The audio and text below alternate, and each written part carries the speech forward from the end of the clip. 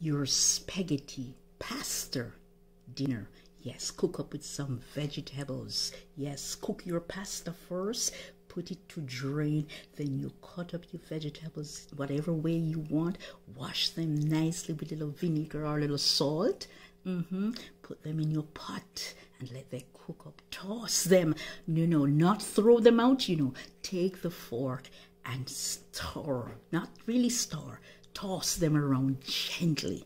And then when all of your vegetables partially maybe the way you want it, then you put in your corned beef.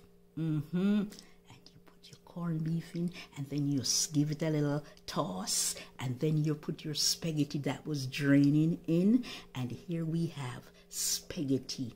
Yes, for dinner, lunch, whatever.